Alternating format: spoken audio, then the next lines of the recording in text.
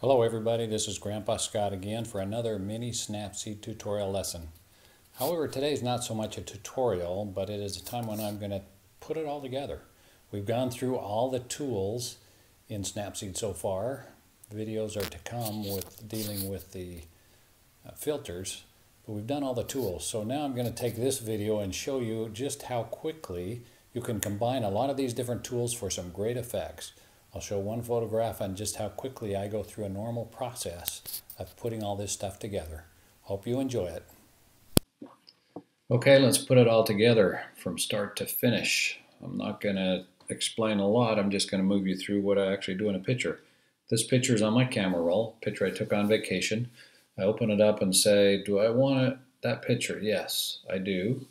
And what do I want to do with it? Already my mind is churning, the gears are churning. I'm saying, the colors aren't really there. It's a little muted, the cropping's not what I want. So I decide in my head, I'm going to make some changes.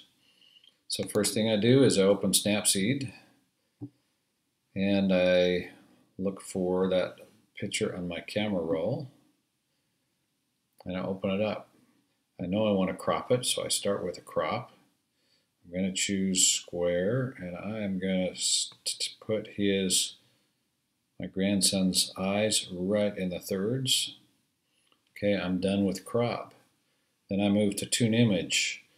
We start with the ambience and tune image. I'm going to give me some ambience where I like it, about right there, before and after. I like that. Move up to contrast. I'm going to give it a little punch of contrast, not too much. A little before and after, I like that. Saturation, pump that up.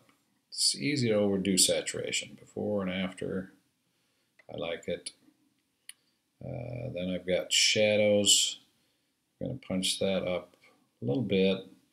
For those who are interested, a little more advanced topic, when I do shadows and highlights, I'm looking at the histogram down the bottom left corner, watching that pretty close and see if I like it.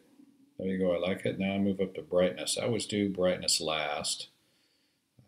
Brightness, I'm going to take that actually down a little bit. And I'm going to go back and check my shadows and highlights. Let's see, they still work. Before and after. See what a major difference tune image makes. I like that. Okay, I'm going to move on. Now I look at the picture and I think that grass is just up in the upper left, just too bright. So I'm going to tone that down with selective tool. I'm going to mark that B, see where it adjusts. There you go.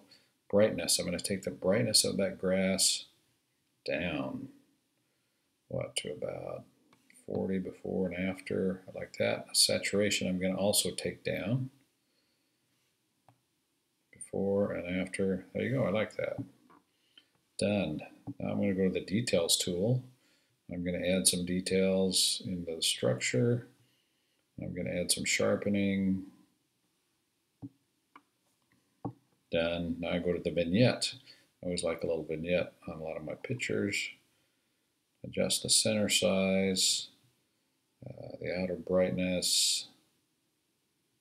About right there, before and after. Just subtle, but I like it. And then at the end, I just, personal preference, like to add some sort of frame.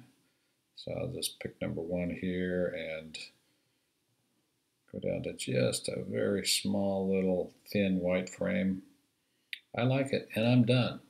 So I will save a copy. Boom, done with that picture. Now I can always come back, even when I open it again at a later date. Snapseed will bring up this same set of stacks and save the stacks. If we touch stacks, notice that there have been 6 different adjustments in here. We started with the original picture there.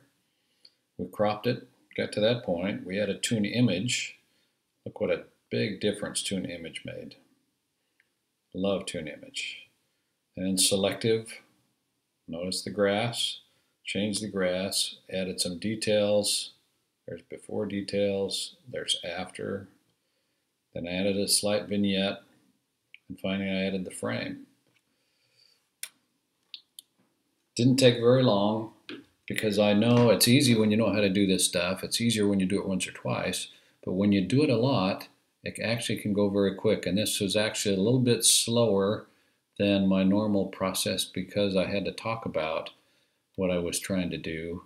When you get in the habit, it goes really quick, and in a matter of a minute or two, you can have a picture done, and then you can come back, open stacks, and adjust any tweaks you make at any time on that picture. Snapseed is a great app.